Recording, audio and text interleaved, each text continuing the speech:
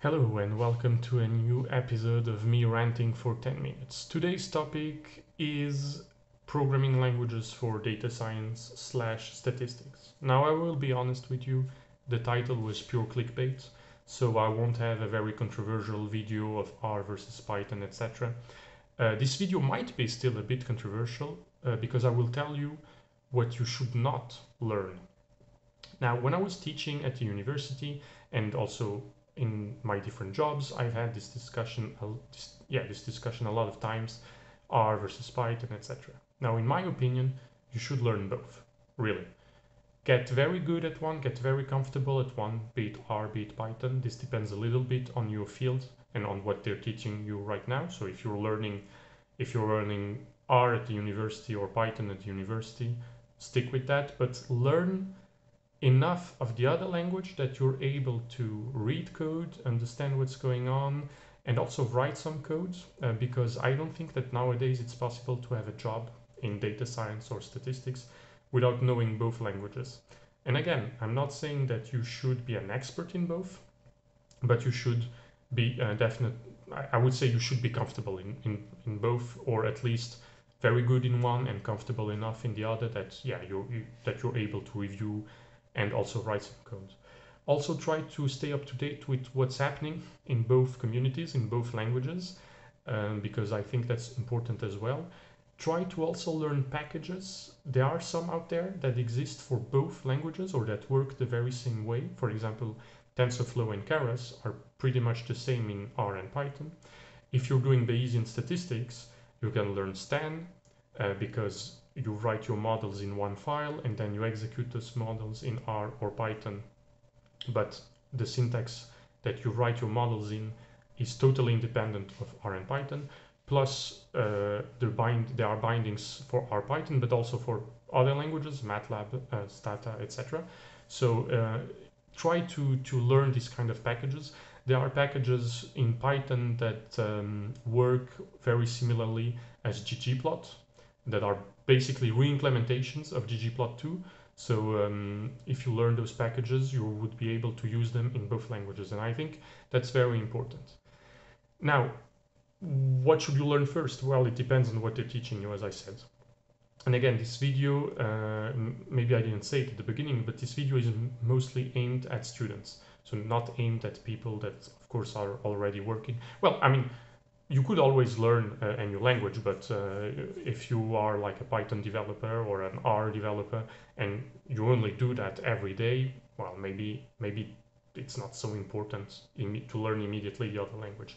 But if you're a student, you will be soon on the job market, well, hopefully soon, once this corona thing is over. And I think both are really super important, really important. And again, you don't need to be an expert in both. Nobody in their right mind will ask you to be an expert in both, especially if they are looking for an entry job, a junior position. But be comfortable in one, learn enough of the other. Now, what shouldn't you learn? Well, this might sound weird because as a general rule, it's always good to learn new things. But there is this class of languages or of software packages, statistical packages as they call them, that I think you should avoid. I'm talking about things like, or languages, programs like Stata, SAS, SPSS, and that kind of stuff.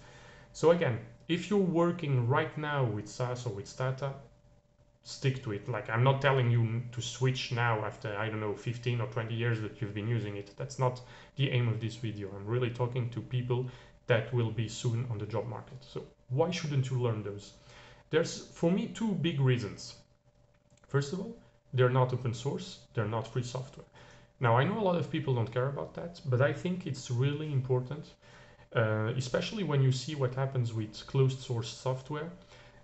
For example, Windows has had these crazy updates, Windows 8, with this crazy interface that was forced on people. No way to change that. No way to just remove it and do something else.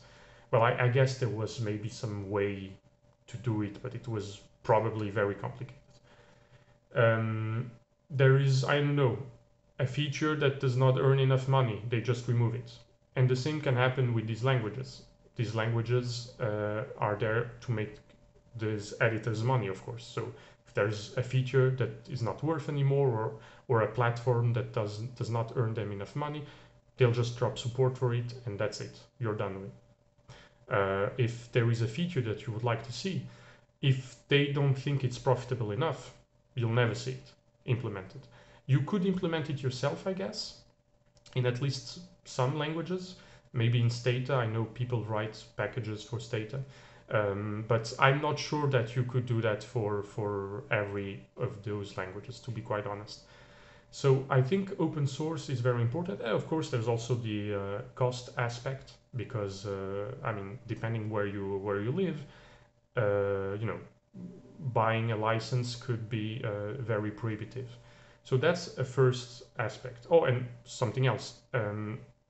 This might not be so important, but at least you're, I would say, sure that if you're using an open source language, you're sure that this language will never really go away. It might evolve, you know, it might get forked, it might evolve, but it's never really going away. You know, an open source project in general, they just don't disappear. They might be forked, they might be abandoned in favor of another one, but they will be evolving.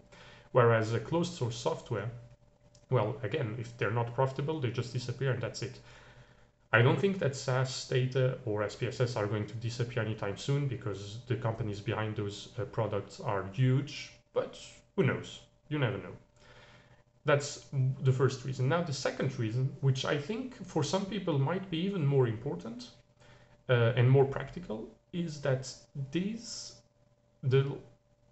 software, so these pieces of software, SAS, SPSS, and I don't want to single those out specifically, but those programs that are really, I would say, self-contained, like you start your SAS or your Stata or your SPSS GUI, and you work within that GUI, and that's it. They really limit the way you do things. You have to do things the way they see it, and you have to really use them in the way they were those engineers that built these pieces of software thought that you should be using them. And they also limit the way you will be working with your data, and the way also of thinking about your problems. Now, this is can sound very abstract, and it is, but if you learn R or Python, guaranteed at some point, especially if you're on Mac OS or on Linux, but even on Windows, at some point you will be confronted to, you know, starting the shell and doing some stuff on the shell, and that might sound scary at first, but you will see that it is very powerful, and that it will open the doors to a lot of new and exciting things.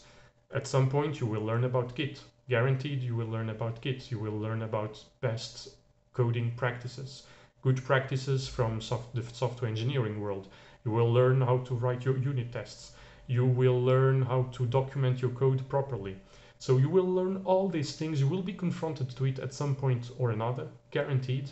Whereas if you stay within these very closed, walled gardens of SAS, SPSS, and Stata, it is very unlikely that you will get to learn about Git, about you writing unit tests, about generating documentation automatically, but all these things that are very important nowadays. Because if you learn something like SPSS, or if you learn something like Stata or SAS, and if you invest a lot of time in that,